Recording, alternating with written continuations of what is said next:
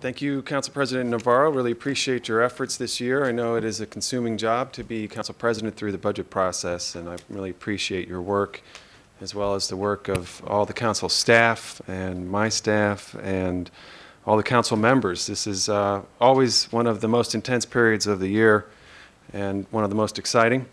I am pleased with many elements of this budget. The fact that we are able to fully fund MCPS. I believe now this is the 4th year in a row that the MCPS budget request has been fully funded, and that is really terrific news. We're continuing to make a lot of progress with our schools and also fully funding the college. And I am very grateful to the state. I think in this instance, the state's decisions enabling revenue to flow into the county made a huge positive impact for us. You know, we couldn't have secured the funding that we did without the good work of the state to make education a higher priority. So I really want to acknowledge those decisions that played out in a very positive way for us here. And I share the view that the Council's work to push very hard on education and to ensure that that request was fully funded was essential. I'm also very pleased with our step forward on early education. This is the 3rd year in a row of a sizable investment in early education, millions of dollars added to our investments in pre-K and childcare.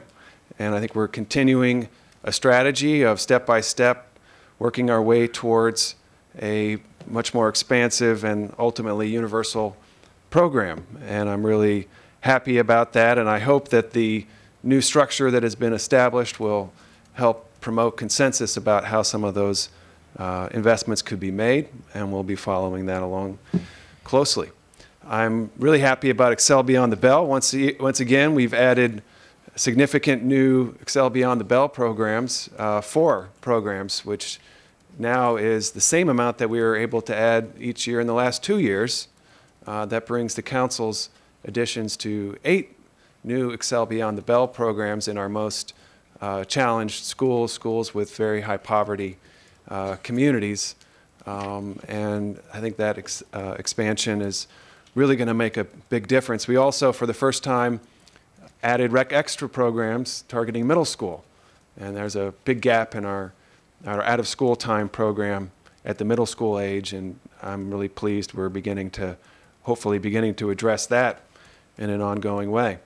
I really want to thank my colleagues for their support of the Skills for the Future Fund. I think that is a terrific initiative championed by many council members to leverage more funding to our nonprofits that provide STEM education and help to get this county's workforce started at the youngest age and make this county the stronger economic powerhouse that we need to be. On the transportation side, I'm really happy that we were able to restore at least 4 of the 7 routes that were cut in the executive's recommended budget. I am disappointed that we did not find the funding to restore all 7 of those bus routes, taking service from 20 minutes to 15 minutes to 20 minutes is sure to lose riders on some of our busiest routes. And so we have work to do there. I am disappointed in the recommendation, but I'm pleased that my colleagues on the council did support restoring at least 4 of those routes that we were that were recommended for reductions in the executive's budget. And I am thrilled by the new investment in Kids Ride Free. I think that's going to hopefully create a whole new generation of transit riders that will benefit the county for years to come. I want to really thank my colleagues for supporting the capital budget on the BIPA program, the Bicycle Pedestrian Priority Areas.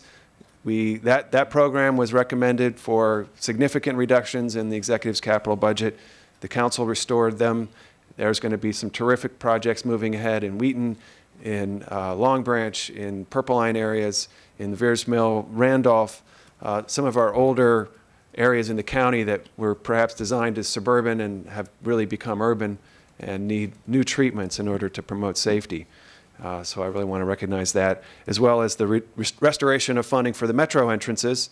I think that is moving in exactly the right direction, and it doesn't appear that there was really ever much to the hope that the Metro Board would step in and fund our metro stations, and we really do need to step up and have the best metro infrastructure in this county.